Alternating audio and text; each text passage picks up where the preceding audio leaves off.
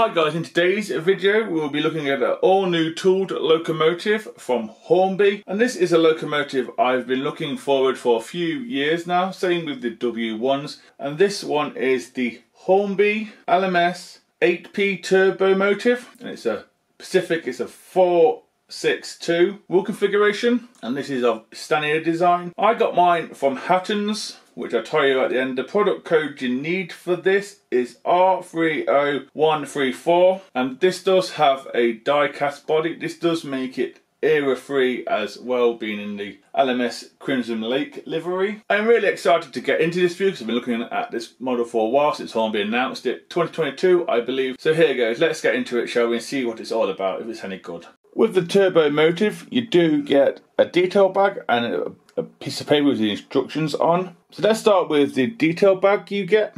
So you get the brake rigging, I believe is for the locomotive. You also get a front coupler as well to add.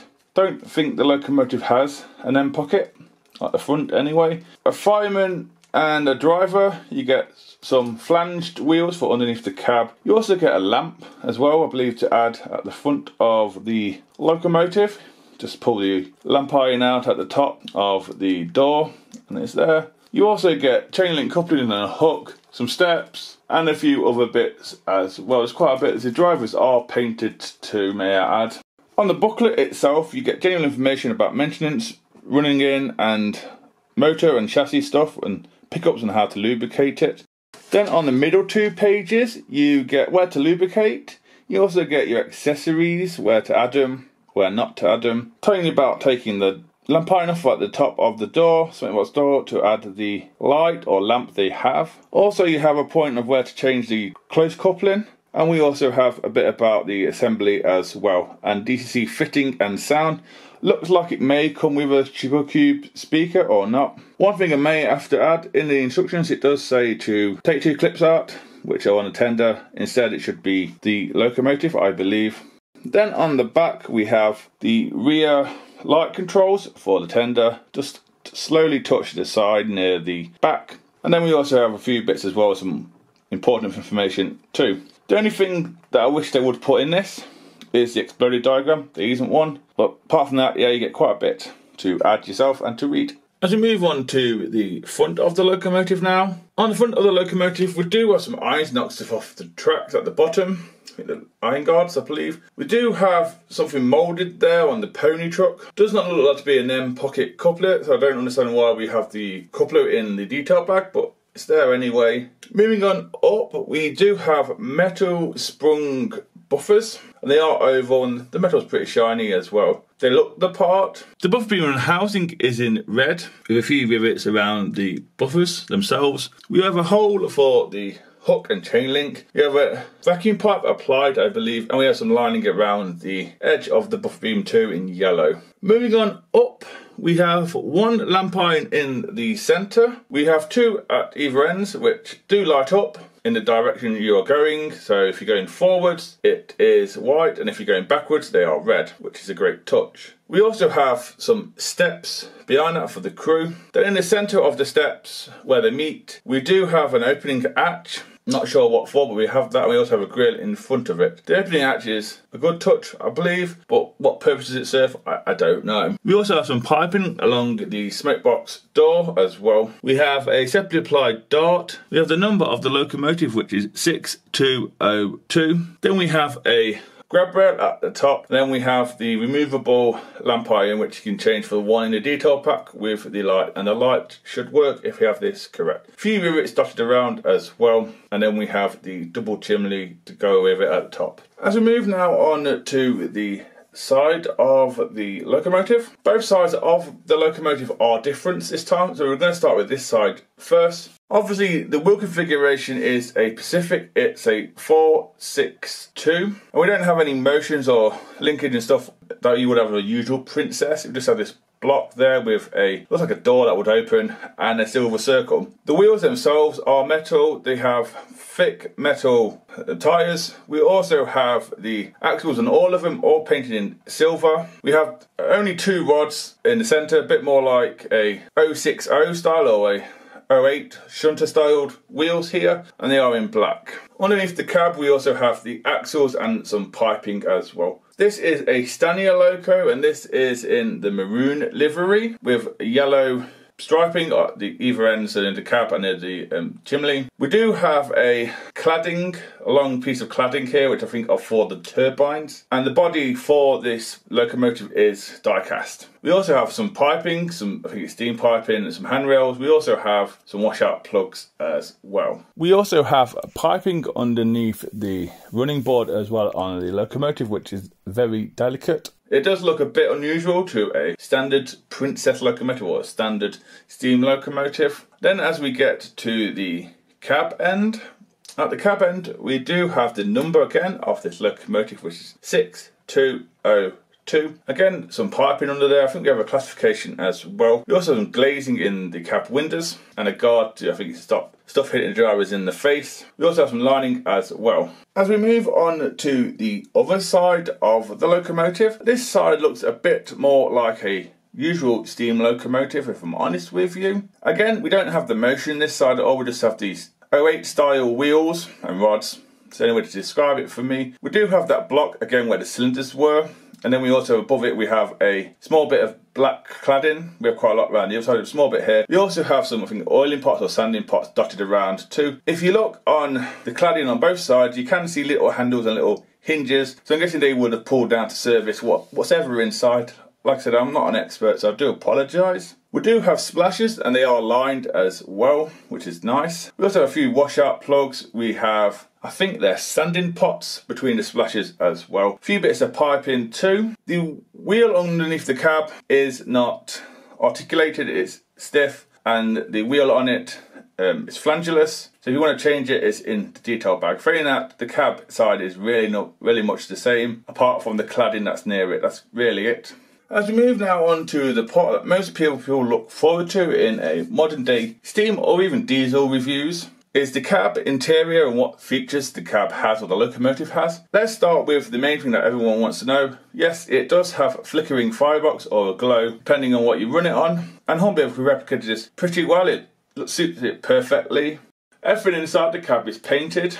The dials do have numbers and a dial on and a white background. All the stuff is painted. Like I said, the piping is in copper. There's a regulator. I think there's a wood flooring as well. And I think there's a ledge inside to put your cup of tea on or something like that. Again, we have glazing as well. I believe we have a wood flooring. The foreplate between the loco and tender does move a little bit, and I believe it is metal as well. We also have opposable doors that are Hornby have done at the factory. So it is a highly detailed cab. I'm sorry if I've missed anything out. If we now move to the front of the tender or face of the tender, we do have a chute with some coal already in there. We also have some cupboards to put stuff in. We also have a handbrake and I think a water scoop brake as well, or to let the water through. And we also have a few writings on the stuff as well, to the water filling and all that sort of stuff. It is legible once you read it and know where it is. We also have handrails to help the crew get in and out the cab too, and they are metal. As we now move on to the side of the tender, both sides of the tender are exactly the same. I'm not sure if Hornby have retooled this tender or it's an old one they use on the previous models. I am really unsure. We do have the wonderful LMS lettering on this tender. You can see loads and loads of rivets everywhere you look. There's also lining too around the outside of the tender, and the tender does bow inwards at the top. We have handrails either side of the tender, and then as we look down at the bottom, the arches, they are lined as well, wonderfully done. We also have matte black axle boxes and springs, and then we have metal wheels as well. This is a 6-wheeled tender, and we also have steps either end of this tender to go with it. As we move now on to the back of the tender, the back of the tender does have a coupling already applied. It also has irons to knock stuff off the tracks. The coupling that's already applied is the small NEM one with a pocket. We do have round metal sprung buffers, unlike the front which are oval. We have a hook as well, a few rivets. The buffer beam and housing are in red with the outside of it lined in yellow. And we have a vacuum pipe as well, I believe, at the back. Moving on up, this is where it gets a little more interesting for me. Let's get the main feature out of the way with. We do have a working lamp that's in the centre of the back of the tender. Depending on your direction, is depending on if it's white or if it's red. So if it's going backwards, it's red, and if it's going forwards, tender first, it's white. To turn this on and off, you just squeeze the side of the tender just very lightly, basically where the L is on the LMS and the S on the other side, and it's easily done with your finger and thumb, very lightly, and it comes on and off depending on if you want it on or not. Because I know some people don't like the idea of the light, which I think is a fantastic idea. We have 3 lamp irons at the bottom which look like to be slightly moulded on. We have a few rivets. We also have 6 steps, so 3 either side, going up there, crisply moulded. There could even be separately applied steps. Then we have a water and coal capacity plaque at the top. The tender back is lined in, I think, black and yellow, if I got that correct, and it's in the maroon colour as well. As we do an aerial view now on top of the tender, let's start in the usual place of top of the tender, which is where the water filler cap is. The water filler cap does have a separate handle. It does not move at all like it does on other models. We have a few rivets around there as well, and some looks like to be separate hooks for tarpauling, I'm guessing, and they have a few rivets as well. We also have a dome too. And then we have 2 chimney-like things, which I believe are vents for the water, if I have that correct. And the top of the tender is in black. As we move to the top of the coal now, the coal load itself is plastic, but it doesn't look too bad. The coal load isn't too big or too chunky. It's not too bad. It's quite good, actually.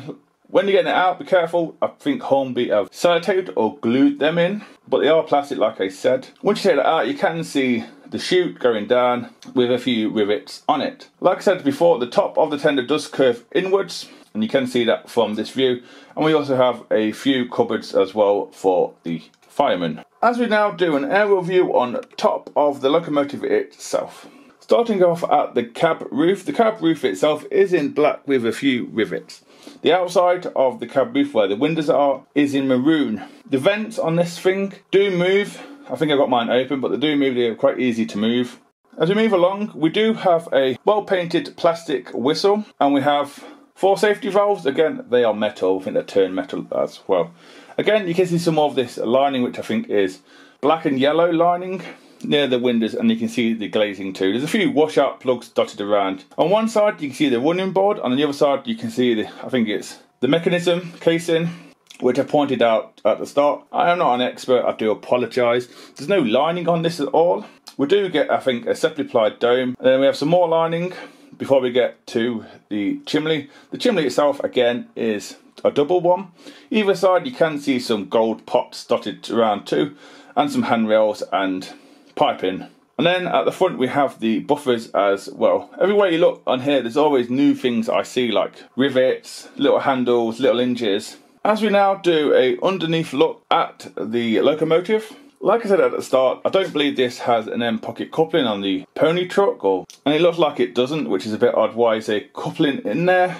You can't really now do a double header or shunt it into position on the light and the sidings. But what we do have here is, I believe it's 3 or 4 screws to take off the base keeper plate. Again, I believe it's contacts with the base keeper plate, and at least 6 driving wheels do have copper strips going to them, which is the old-fashioned way. I quite like it. We also have some sanding pipes, some brake shoes which do line up, and then we have the brake rigging that's in the detail bag. Like I said before, the pony truck underneath the cab does not swing. It's still, there is a screw in there to take out if you want to take off the flangeless wheels to add for flange wheels. And again, you can see the copper piping. One thing I just want to add, underneath the buffers at the front, there's some foam or patch. I think that's to stop light bleed.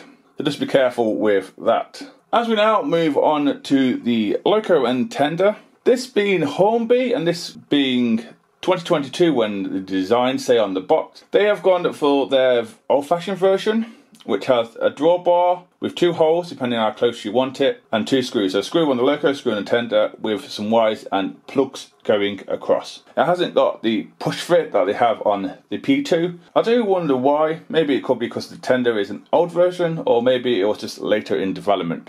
Who knows?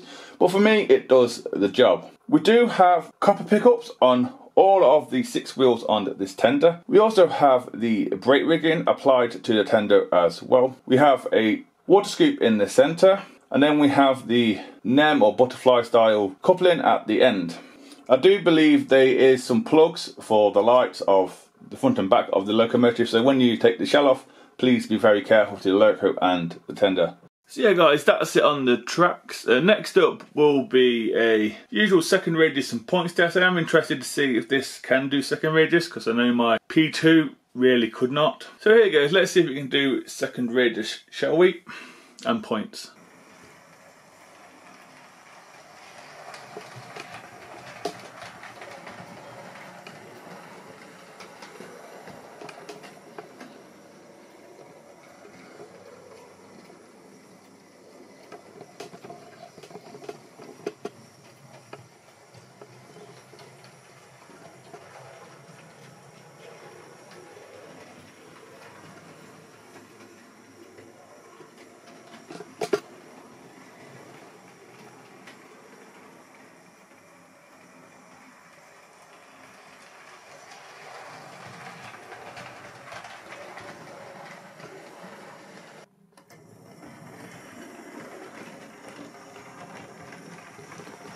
Pretty smooth, no issues. We're talking 25. And this is DCC ready. Yeah, it's pretty good. Yeah, it managed that pretty well and quite fantastic over the point, and even the second radius surprised me. No issues at all. I've seen a few videos out there where they were struggling on second radius, but no issues on mine. Let's slow speed running and find it a train, shall we? And I'll see you at the end. That is really nice.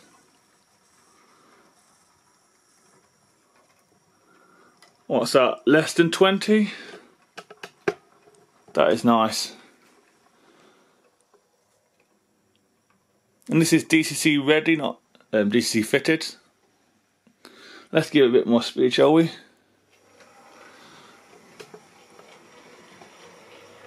Again, very nice model.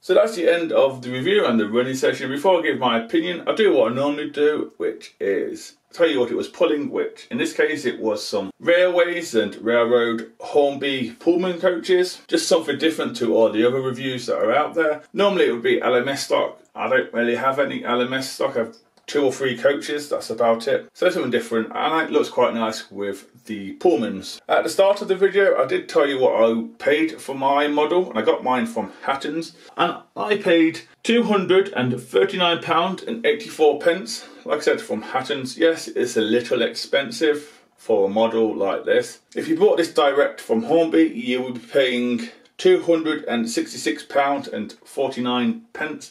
Again, it's a little high. It's just the way the hobby's going, sorry to say. For me, I had no issues with the model. It was easily controllable on the GaugeMaster Combi controller I have. It did exactly what I wanted it to do. It has some fantastic features. Die-cast boiler, lights at the front, glow and firebox flicker in the cab, a painted cab, and at the back it also has a light as well, and you can turn it off by pressing the back of the tender just slightly, and I think that's a great innovation, honestly I do. So I can see why it's a little high in price. Delivery was spot on. I couldn't find any issues with mine, nothing fell off mine. It looked perfect, it ran perfect, did the points, did second radius. If you really want one of these models and you can't wait, I would say buy it, but you could always wait for a sale from a shop or even Hornby. That normally happens around January, springtime. They do a stock clearance sale, and you can get these a lot cheaper normally, if any are in stock at the time. There's always a chance it may never happen. I'm not going to tell you to go out and buy one of these models. I can't do that because it's your money and not mine. But for me, I like odd models, so this was a must for me. Like I said, I have a W1, I have a Streamline King, a Streamline Castle in my collection, so I do like odd models. The only 2 issues I have with this model is we have a coupler in the detail bag, but we don't have an end pocket on the front of the locomotive. So you can't do siding pushes or double header with another locomotive, e.g. a Princess or a Jubilee or something like that, or even a W1. You can't do it for some reason. I don't know if that's a mistake on Hornby's part or they just forgot. And there's no exploded diagram. I don't think there was one in the P2, but they're the only 2 issues that I have with not really the model, but what you get. I do like seeing exploded diagram. I like to see all the parts that go into it, and this doesn't have it. Like I said, these are only my opinions on this model. I kind of go on my experience of the model, and I had no bad experiences. It's a fantastic model, and I'm glad I have one. Yes, okay, it's a little high price, but that's the way the hobby's going. If you can kit build one, that's great. For cheaper, that's great. I do really think this is probably one of Hornby's best models of all time, if I'm honest with you. Anyway guys, that's my opinion on this amazing / expensive model. Hopefully I'll see you in the next review, so please take care and goodbye.